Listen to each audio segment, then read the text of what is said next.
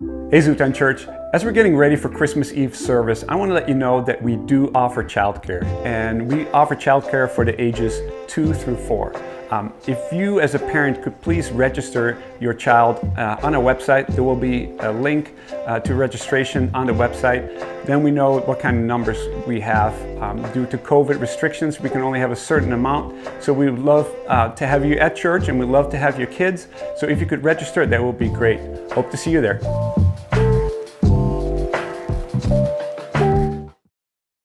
Good morning. Good morning. Hey, I know we've been walking through Advent, and if you were here last week and you watched Pete's message online or in person, that was a ton of information. And I love how Pete kind of made a joke about it because he just kept going zzz, like in his brain, right? When we drop some of this truth, because it is deep. And I've been kind of warning you guys the last couple months is when you really get into the birth of Christ and study the early church fathers and the history and the Greek and the Hebrew and all that stuff, it is very deep. But it's important to know. These terms are important to know.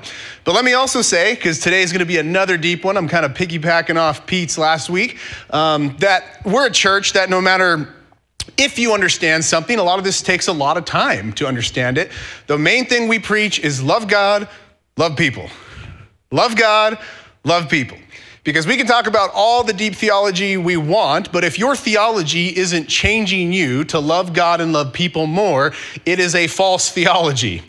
Or at least it's just just brain matter. It's just something that you can throw out at parties. Like, did you know the Greek word for incarnation is blah, right? It doesn't mean anything.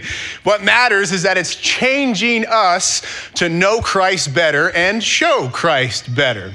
So that's the main important thing as we talk about this stuff, is to remember that. But just know again that it is important, but that's the main message, is because these things change our hearts.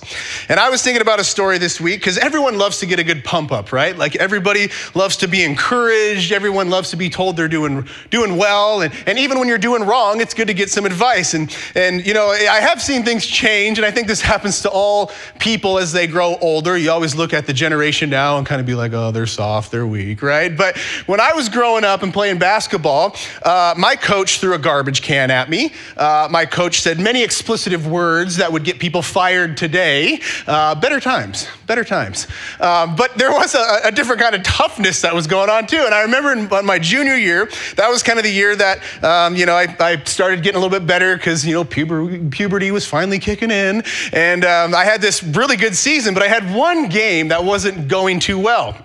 And it was the first half of the game, and I can remember this, I was 1 for 9 from the field. And some of you were like, yeah, I had that guy on my team. He never quit shooting. He could have passed that whole time. I was that guy. And I was 1 for 9, and right before the end of the half, I had this wide open shot from the corner. And I hesitated. I got nervous because I wasn't doing very good, and I passed it. And I don't remember what happened after that, but as the buzzer went off and I'm walking off the court, this guy grabbed me by the jersey and just ripped me back. Again, it was 1998. You could do that back then. Better times.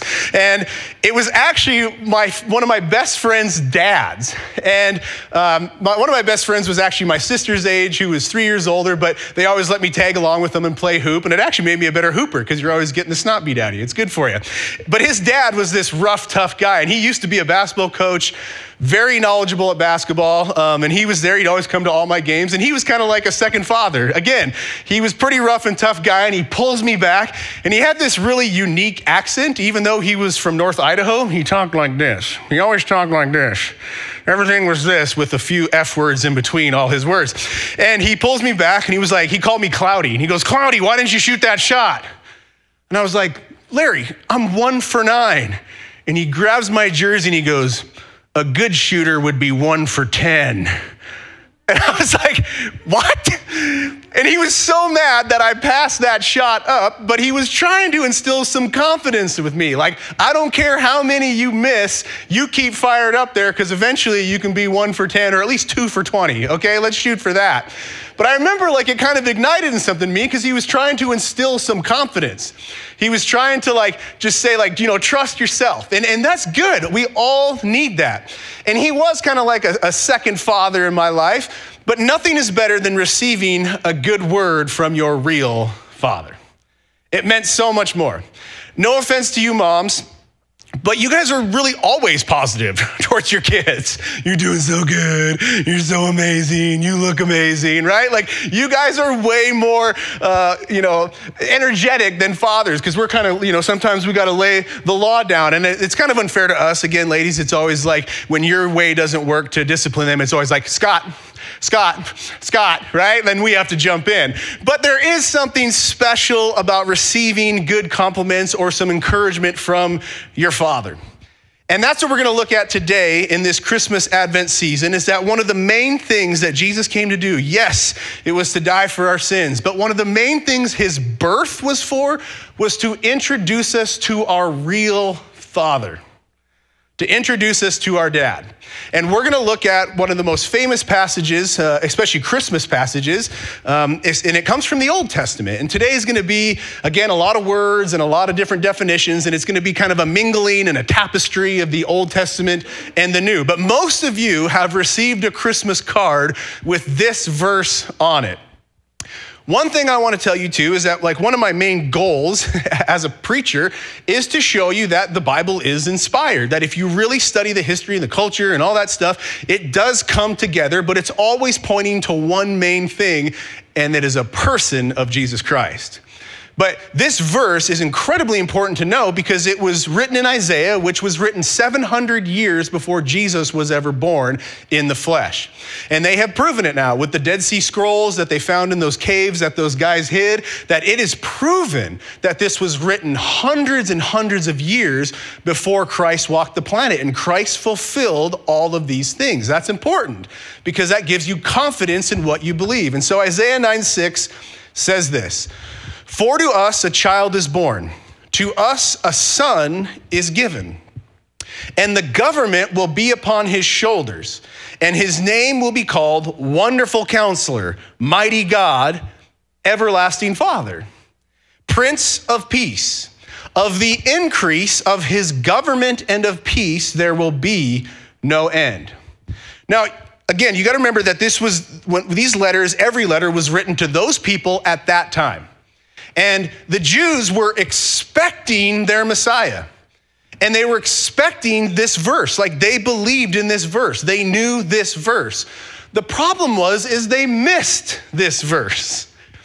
And if they would have really understood this verse or went back to Isaiah 9:6, I think many more would have followed Jesus. But this is actually what got Jesus killed because he claimed to be one with the Father. It's right there in their text. But they had this lens and this view of who the Messiah would be. And they're like, yes, he's going to be the head of the government, meaning he's going to kill all the other rulers and leaders around the world and be the head of the government. And then I'm like, didn't you read Prince of Peace? And then they're like, yeah, but Prince of Peace, he's going to kill a bunch of people. And that's going to bring peace. And so they had this lens of who he would be. So let me be clear. Jesus wasn't killed because he claimed to be the Messiah. There were lots of messiahs before him who claimed that. There were lots of fake messiahs since then that claimed it. He was killed because he claimed to be one with the Father. And if they would have just understood this verse and not taken their culture and their lens and their preconceived notions to it, many more would have saw it. Here's one of my points though. We can miss it too. 2,000 years later, we can take our Americanism, we can take our baggage, we can take our wounds, we can take our sin, we can take all those things to the Christmas message, and we can miss it. So we don't want to miss it. But here's what I've found. As I've gotten older and I've studied theology, the more you can strip yourself of your preconceived notions and what you think in your American lens is true, the better the message is. This was a way better message than the Jews had ever hoped for because Jesus was going to introduce them to their Father. See, they didn't talk like that. They talked to him as a holy God, but not a father. Now, here's one more important thing in that passage. Did you notice it says, "For to us a child is born, and to us a son is given." Why that's important is because we've been saying this whole Advent season is Jesus was not created when he was born in Bethlehem. He's always been. And it says he was a son before he was a child. So he was already a son. So Jesus was never created. Now I know, like Pete did last week, how does that work? I don't know. It's kind of like when your son or your kids keep asking you, all the time, well, where did God come from? What? Go play with Legos. I always try to distract him. What? You should go play Nintendo, man. Because I don't know. That's a really deep question. But what we know is it was predicted he was always a son. He was always with the Father. But what he really was when he was given to us as a child that we've been walking through week after week after week is he was the symbol of grace. And we don't want to miss that. He was born to a poor family. He was born in a manger. He was not, the Bible says, Isaiah actually says there was nothing attractive about him, meaning we wouldn't look at him and say, wow, there's the Messiah. They think he was probably kind of homely looking. There was nothing attractive about him. This is why we can't infuse our culture with him because we'll miss him. Meaning we are Americans. We love big and beautiful. We love, the guys who show off. And at this point, we just care how someone says something and how eloquent they are. We don't actually look and see what someone does. We just care how someone says it. And then, so that's why we can often miss Jesus because he was trying to show the world the symbol of grace. One of my favorite preachers says, grace doesn't sell. You can hardly even give it away because it works only for losers. And no one wants to stand in their line. Grace is saying, I don't care how much money you got, how beautiful you are, you still have some issues and you still need a savior, and that doesn't sell. And so I don't want us to miss this in our American culture, that him showing us who the Father is was incredibly important for everyone in this room and everyone on the planet. Well, if you've been coming for the last couple of weeks, we've been walking through a book as a church called The Honest Advent, written by Scott Erickson. We still have some copies. I know we're a couple weeks in December, but it's a good book to read outside of Christmas too. So if you want to go buy one, they're in the lobby. But we've been walking through this, and Scott Erickson says this: it's a simple fact that everyone has parents. I know not everyone has two parents around, but we're all the byproduct of two people, and that comes with a lot of wonder, weirdness, and weight.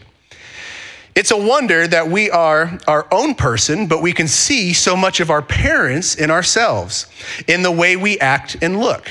Their imprint is unquestionable, whether we like it or not. It's weird because family is something you don't get any choice in. You just appear in an inerrant connection with these other people for the rest of your life. You can have closer relationships with other individuals, but it's only a very small group of people in the world who will be your family, and an even smaller group you will call your parents. They will eventually die, like everything, but they are always your parents. Also, if you partake in naked midnight wrestling, that's good stuff. I told you, Honest Advent. You may become a parent yourself. Oh, some of you are just getting it now? Some of you are just getting that? What a prude. Anyways, and you'll feel the immense weight of that responsibility. It's a scary, wonderful, risky, and completely humbling and decentering, and at times entirely engrossing. I've already been interrupted 7 times just writing this so far. You do see your parents in yourself, and you start seeing things that, good and bad. That's just how it is. You start seeing things that your parents did that you thought were dumb, and then you find yourself doing it. It's so true. Wait, kids, just wait. And there's good and bad, and I think that's great.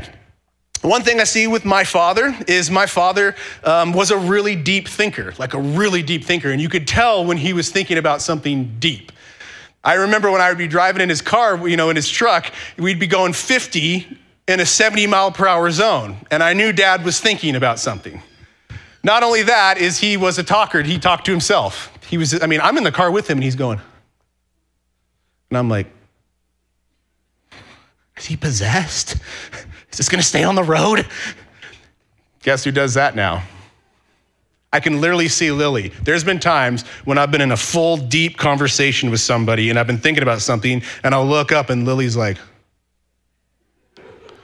who are you talking to? Should we call the cops? Are you going crazy? I have that, but he was a really deep thinker and I'm that same way. My mother is a survivor. She's just a survivor.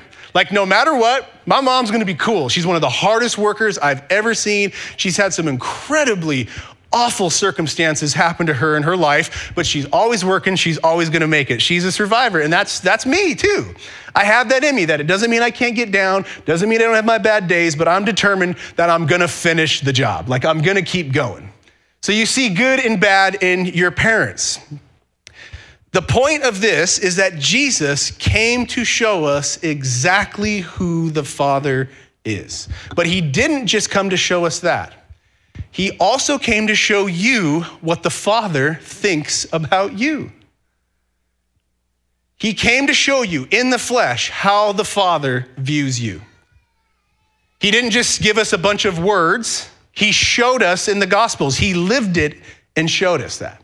So that's what the Advent season all about. That's what the birth of Christ is Jesus coming to show you what you look like in the eyes of the Father. Now, when I look and study Jesus, I'm like, this guy's amazing. This guy had this way about meeting with people and talking to people. And I don't care what anyone says. I've studied all 4 Gospels thousands of times. I never see him criticizing a sinner who's caught up in sin. I never see him bashing somebody. The only people I ever see him going after are the religious people who were keeping people away from knowing God, because they told them they had to do a bunch of things to know God. Religion. So if Jesus came to show us the Father, that's cool with me, because Jesus is awesome. And last week, Pete, again, that was one of the best sermons on the incarnation I've ever heard. He talked about John 1, which Mrs. Harrington read during that time of reading. And he said that John 1 is actually the new Genesis. In the book of Genesis, we're told God created this and God created that. John 1 is before that. It's kind of like Star Wars, right? The original Star Wars came out. They were actually number 4, 5, and 6. And then in the 2000s, George Lucas ruined everything by making 1, 2, and 3. But those were before the originals. So that's what John 1 is. So John 1 says this: in the beginning, like as far as we know, was the Word, and the Word was with God, and the Word was God. He was in the beginning with God, and all things came into being through him. And apart from him, not even one thing came into being that has come into being.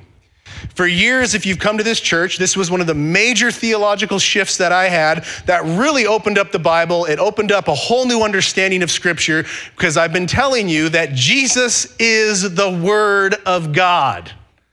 He is the Word of God. And people always kind of counter that, like, so you're saying the Bible isn't? No, I'm literally proving to you this is the inspired Word of God. But before the Bible was written, before man had a chance to give his view on things, Jesus was it.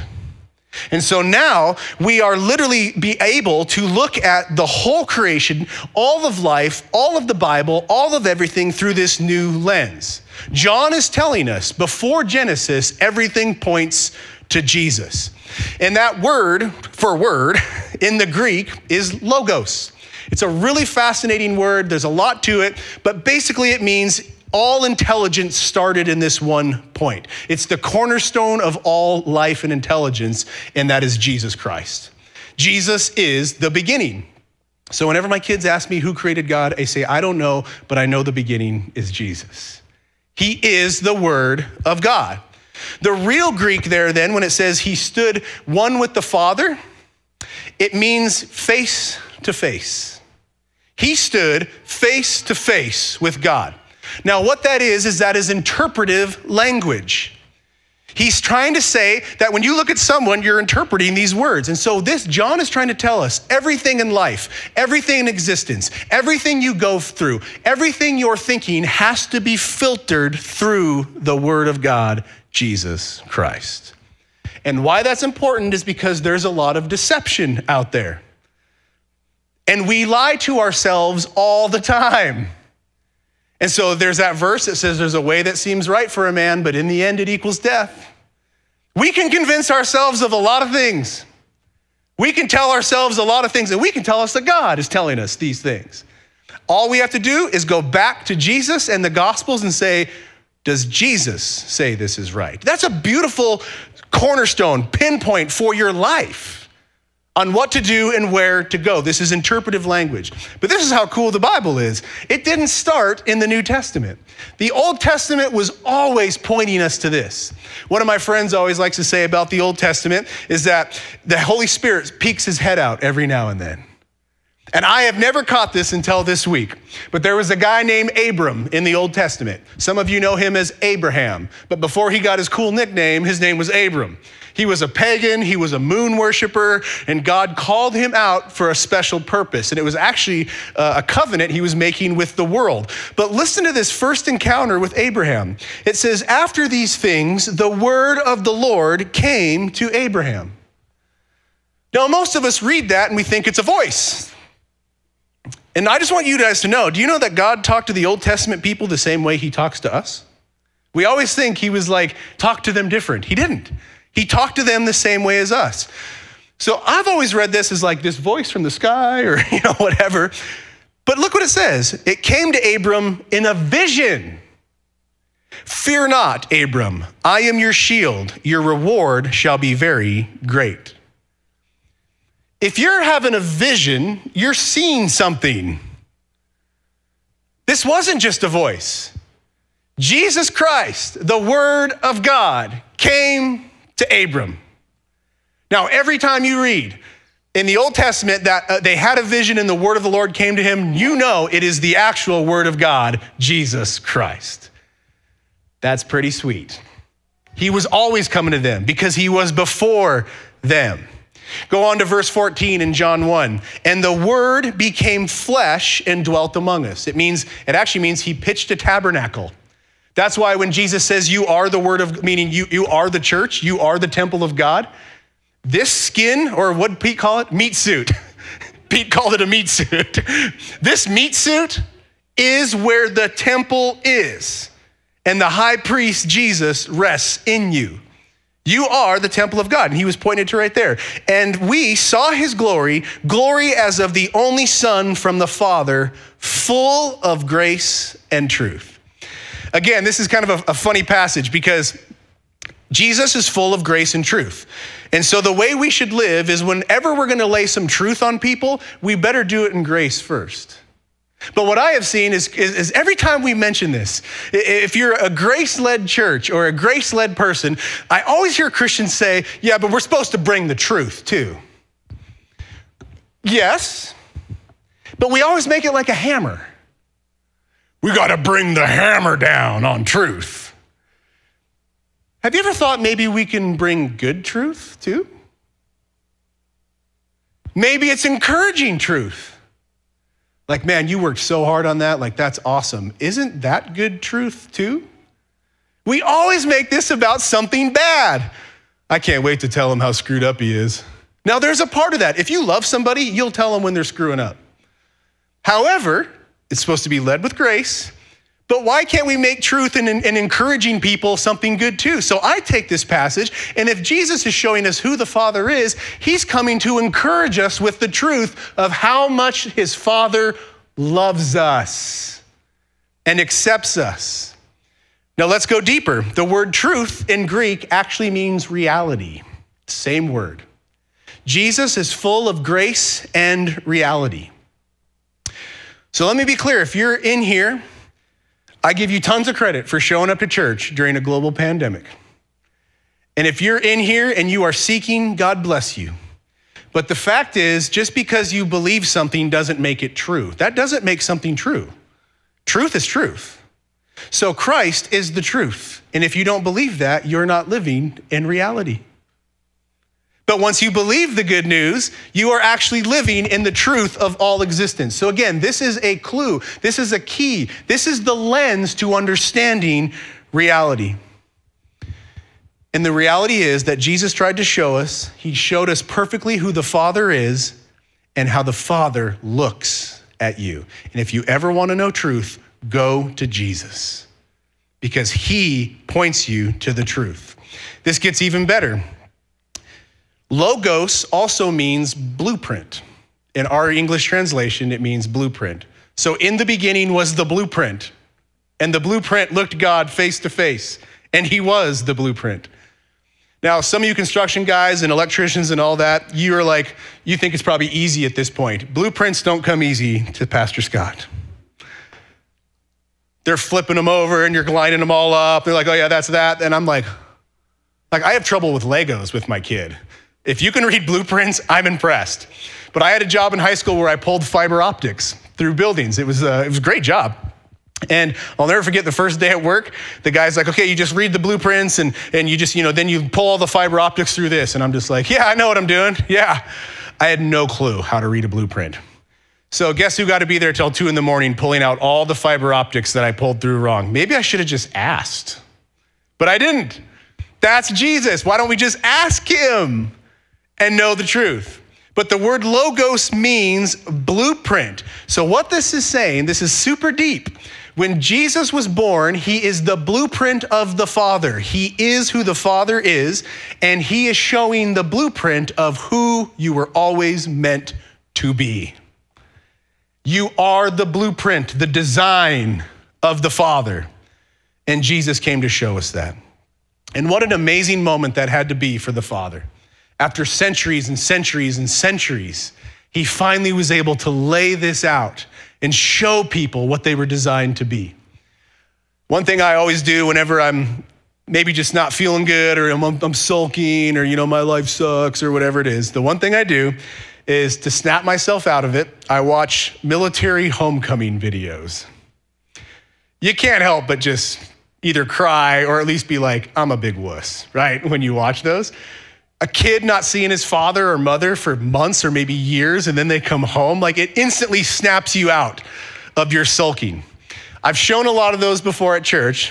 So my second favorite thing to watch, just to feel good about life, is when mothers tell their fathers or tell their husbands they're gonna be fathers. There's just something special about a dad seeing he's gonna be a dad. So let's watch some and bring some good energy into this room right now. Okay, give Daddy the card. Do the card first. It's something behind the card. Okay? Read it out loud. Bet you're proud and feeling glad that soon you'll be a brand new dad. Shut up! Oh my God. Shut up! Oh my God. Shut up! Oh my God. Shut up! Yo, shut up! Lily, shut up! Please tell me you're not messing with me right now. No. Oh my God! Oh my God! Yo! Oh my God! Don't you do it? I Oh my God! Hey, Bubby, show Daddy your shirt. It says brother. What? Are you serious? It says brother. It says brother. Are you serious?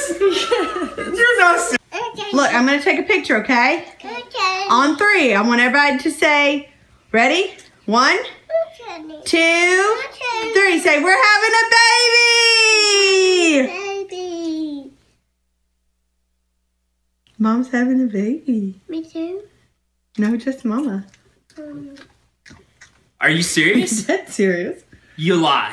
Not lying. How long have you known? Since this morning. Say, Mommy's pregnant. Are you? Mommy. For you form a baby.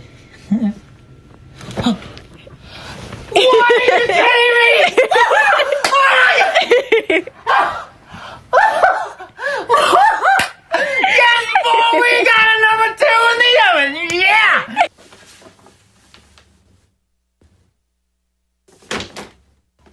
What the paper say?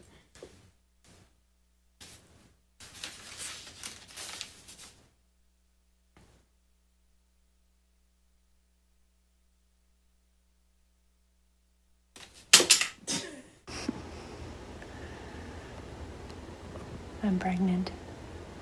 Yeah, right. Yeah, right. Yeah, whatever.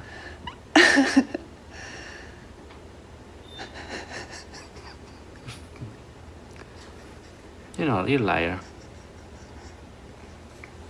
So, I'm not lying. how? Would you please tell me what you're doing? Because it's kind of freaking me out. I don't like I it. said to look at her shirt. I saw it. It's a big sister shirt.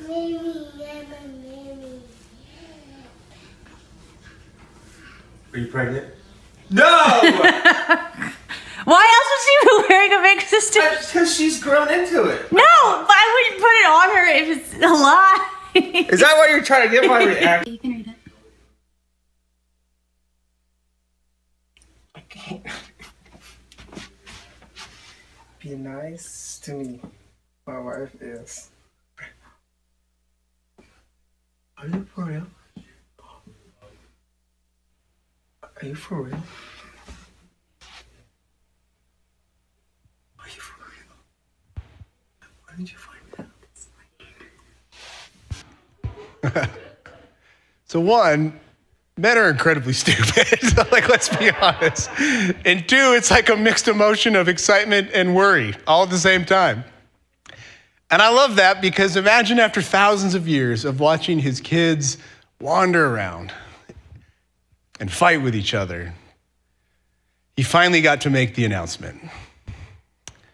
And he's still making that announcement every day in everyone's heart. That this is who I am. I'm your father. And he's got billions of children. So let's keep this going. There's other passages that link Isaiah to the New Testament, to the birth of Christ. And one is Colossians. Colossians 1 is probably one of the deeper passages in all of Scripture, but I'll do my best. He writes this. He says, Jesus is the divine portrait, the true likeness of the invisible God, and the firstborn heir of all creation. For through the Son, everything was created, both in the heavenly realm and on the earth, and that is seen and all that is unseen. Every seat of power, realm of government, principality, and authority, it was all created through him and for his purpose. He existed before anything was made, and now everything finds completion in him. He is the head of his body, which is the church. And since he is the beginning and the firstborn heir in resurrection, he is the most exalted one, holding first place in everything. For God is satisfied to have all his fullness dwelling in Christ. And by the blood of his cross, everything in heaven and earth is brought back to himself, back to its original intent, restored to innocence again. He is first place in everything. And right now, as our government is fighting and other governments are fighting and people are fighting, he is number one in the worldly government, the government that really lasts, the government where all things come from. But here's the beauty of Jesus. He was born as a human. So not only is he the king of the heavenly government, he was born to Joseph. And Joseph was in the bloodline of David, King David. So when Jesus was born, he merged both heavenly governments and earthly governments together and brought all things into himself. Jesus is royalty. Jesus is a king. And in a perfect world, you realize that kingships would work better because there's one guy making the decisions. In our fallen world, it doesn't. But in the spiritual world, it does.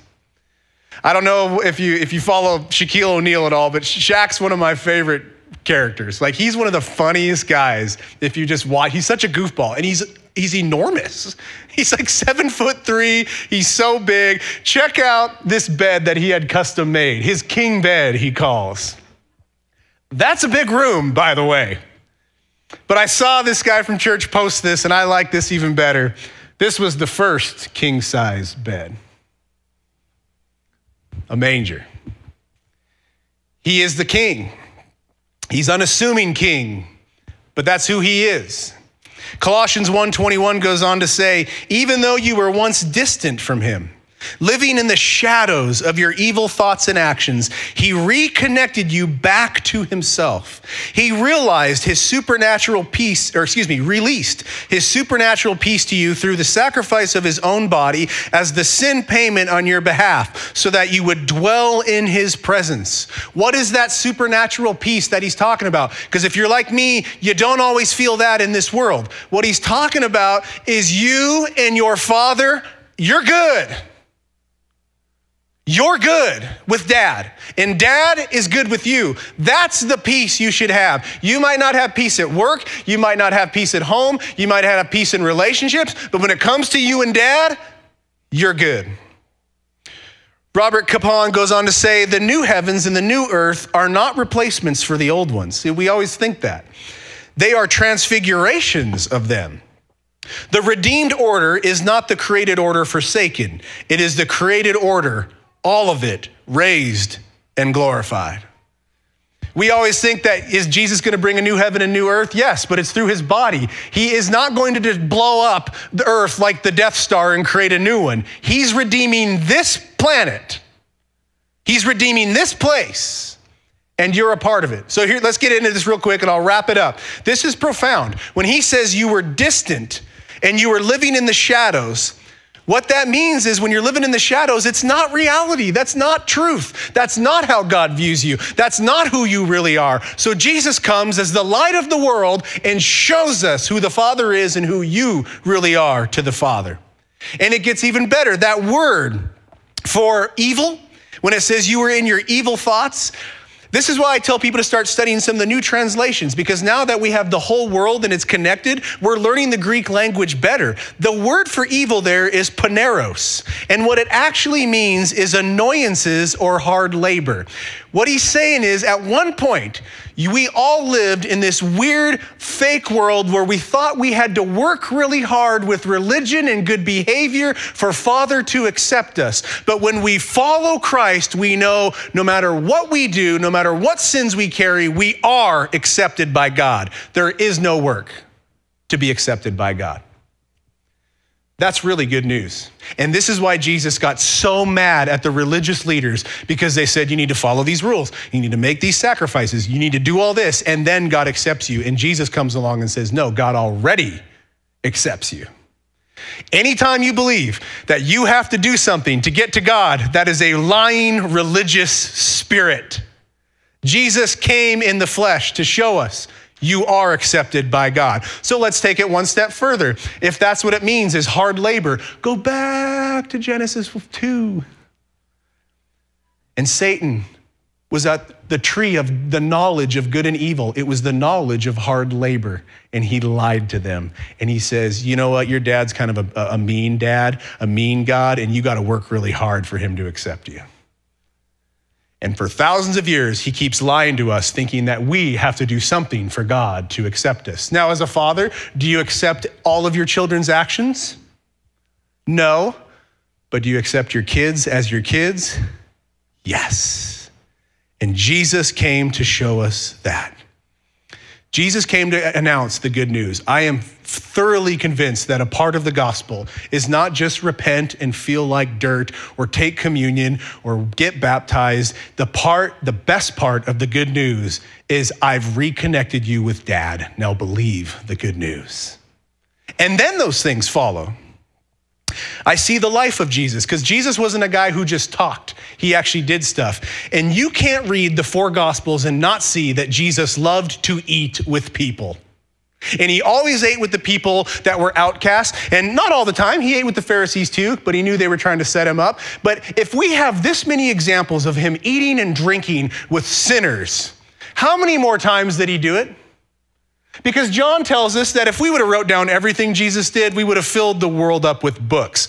I think Jesus's main thing he did was eat and drink with people. He was called a drunk by the Pharisees, because they're like, all this guy does is hang out and eat bread and have some wine with these people. He's a drunk. He must have been doing it a lot for them to say that about him. But what he was doing was he was showing them his acceptance. He was showing them, I will eat with you. I will sit with you. There's nothing you can do to make me not accept you at my table. He was showing you who the Father is. If he's the perfect Father, representation of the Father, do you realize that the Father says to you, no matter what you do, no matter what you believe, no matter what, you sit at the Father's table? That's really good news. Again, any father in here, if your kids have to prove to you something in order for you to love them, you are a really bad dad. You're a bad dad. Now, again, does a good dad correct his children? Absolutely. But if a good dad ever makes his kids prove something to him before they're accepted, before anything, my kids know no matter what they're doing, they can always sit at the table with mom and dad and eat. That's what a good father does, and that's what Jesus came to show us. One more hard word. That word when he says he reconnected us with the Father, that Greek word is apokalomena. And what it means is, it's a really hard one. What it means is, I'll try it, apokatolasso. Don't quote me on that. But what it means is, it's talking about value, original value. And so when he says Jesus came to reconnect you with the Father, he's saying he's bringing you back to know your original value to God, because you've been lied to, your sin lies to you, other people lie to you. Jesus came to show you your original value in God. Think about this. It's a currency term. When you go to a foreign country and you get there and you trade in your money, you're trading it for another currency. But guess what? I went to Africa and I went to Guinea, Africa. I traded in $100 and got 1 million Guinea francs. I was a millionaire for the first time in my life, but I was trading it for a higher value to a lesser value. When Jesus came, he came and traded a lesser value for a higher value to show you your perfect currency in the eyes of God. Amen. That's incredible to think about. That he took this value, our currency equals death. That's what it does. Our currency leads to death. So he switched with us and traded a lesser currency for a higher one. And we're all millionaires in here with Jesus. These terms are important. They're amazing. So let me bring it home. Here's why this is super important. If you don't get the Greek, if you don't get anything, get this. This whole thing is talking about your acceptance. And when you feel your acceptance from God, he will start directing you because you want to listen to your Father. This was a game-changing moment in my entire Christian walk. About 3 or 4 years ago, I was going through some stuff. And there was just a lot of drama, a lot of tension, a lot of stuff going on. And I was sitting in a parking lot at the gym, and I couldn't move. My soul was dead. And I've always talked to Jesus my entire Christian walk. That's not bad to talk to Jesus, by the way. But I never talked to the Father. Like, Jesus is cool, right? He's the Lamb. He's always hugging kids, feeding people. And then there's like the Holy Spirit. We're just kind of like, hey, we believe in you. Where are you, right? But then there's the Father. And it's like, is Father mad at me? Because we always take our earthly fathers, and I had a great father, but we're always projecting onto Father. And I had this moment where I was sitting in my truck and I was talking to Jesus, and I heard him. He was like, whoa, wait. He goes, let me introduce you to my dad. Because my father died in 2004, and I miss talking to a father. 16 years ago, I haven't had a dad. And there's times I could have used him. But I've always had a dad. And in that moment, Jesus got out of the way and said, it's time you talk to dad. And I've been talking to dad ever since. And there's a freedom to that. There's a freedom because I trust him. And I trust him when he corrects me. And I believe that God speaks to all of us in our own personalities. So I'm a pretty blunt guy, if you haven't noticed. God speaks to me very bluntly. And I love it. Because I don't trust people who schmooze you. I don't trust you if it's always this thing behind the thing. Just tell me straight up. And he tells me straight up. And this happens all the time when I'm trying to fix something in our house because I am not a handyman. And I'm learning very quickly that that is one of my triggers, is doing things handy around the house, because I suck. You put a hammer in my hand, you're gonna have to go buy spackle because we're gonna be fixing some hole in the sheetrock. When we moved from our old house and we took down the pictures, I was like, ooh, just missed nail holes all over. I mean, it was bad. But since we got in this new house, my wife has asked me to put some new lights up and stuff, so now I have to become an electrician. I'm praying our house doesn't burn down, but I've been doing pretty good, thanks to YouTube. But I'm not a handy guy. And so the Lord also blessed me with the garage, which is my safe place to say anything I want with no one listening. And I love it because I'll walk outside and it's like, you know, Joe Pesci on Home Alone, frackers. I walk out there and I can feel the Father being like, how's it going? And he corrects me in a loving way. He's like, and again, he talks to me blunt. He's like, you know how stupid you look right now, right? You're scaring the kids. And I think you probably need to go inside and apologize to your family because you're acting like a demon right now. And it's amazing, and I accept it. And I love having a father like that. And I trust the Father because I first trusted Jesus, and Jesus showed me the Father. And it's so important because I hear him in those moments, and he's correcting me. And it doesn't change my acceptance. It doesn't change his love for me. It doesn't mean I'm out of the house. It doesn't mean anything, meaning the Father's house. I might get kicked out of my own house, and when you start getting to that spot, it brings a whole different level of growth and understanding because the Father's constantly speaking to you. He's not mad. He's not upset. He can be stern, but it doesn't change your acceptance in God's eyes. Scott the painter goes on to say this. He says, you can never stop having parents. And if you have children, you will never stop being a parent. Jesus Christ died as a single man with no kids, and yet this prophetic word calls him Everlasting Father.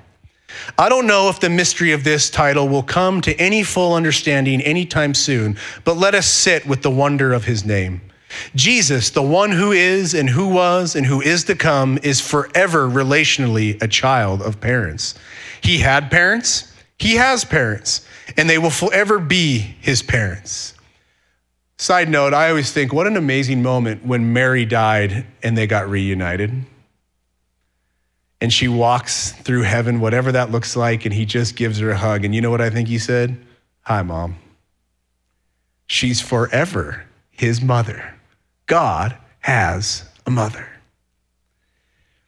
And Christ is forever a parent to all creation. In his first chapter, the gospel writer John proclaims all things came into being through him, and apart from him, nothing came into being that has come into being. Everything is relationally tied to him, including us, and we can never not be tied to him. Band, you can come on out. The birth of Jesus is incredibly profound because it brings all things together. It brought everything back to the Father, including you. It fulfilled the promise to Abraham to the entire world, and then he became Israel in the covenant of sacrifice. And most of all, he brought unity between God's children and their Father. John 17 is called the high priestly prayer, and it was Jesus' prayer before he went to the cross, and he prays for his disciples, but do you know that he prayed for us in this room too? 2,000 years ago, he was thinking of you in this room today. And he writes this, and I ask not only for these disciples, but also for all those who will one day believe in me through their message. That's us. I pray for them all to be joined together as one, even as you and I, Father, are joined together as one. I pray for them to become one with us so that the world would recognize that you sent me. For the very glory you have given to me, I have given to them so that they will be joined together as one and experience the same unity that we enjoy. You live fully in me, and now I live fully in them so that they will experience perfect unity, and the world will be convinced that you have sent me, for they will see that you love each one of them with the same passionate love that you have for me. I really believe one of the most important parts of the gospel, because if you don't get this first, the other stuff just becomes religion. You start reading your Bible because you think it impresses dad. You start giving money because you think it impresses dad, or you want dad to give something to you. And it creates this religion. I think one of the main things we need to get right off the start is accept your acceptance. Accept your acceptance by the Father. Because then when he does critique you, or there are things we work on, you know it's out of love, and that nothing is going to take you away from the love of the Father. And Jesus came to show us that. He's like, I know what you're doing. You want to sit down with some bread and some wine and talk about it? I know what's going on in your life. You want to sit at my table? Accept your acceptance. In Jewish culture, when you ate with someone, you were announcing to the community that they are your brothers and they are your friends, and you accept them, which is why the religious people got kind of mad at Jesus. Because guys like me were sitting at the table. So I don't know what you're going through in this Advent season. I don't know what you're going through in your life, but stop believing lies about yourself. That is not reality. The reality is you are accepted and loved by your Heavenly Father. And Jesus came in the flesh, left his royal palace to be with us. So believe the good news. And some of you just take a moment and just say that. And I have to say it all the time. There's times when I'm driving or when I'm at home, I have to tell myself that again. And so believe the good news and accept your acceptance in the eyes of your Heavenly Father. In the name of the Father and the Son and the Holy Spirit, amen.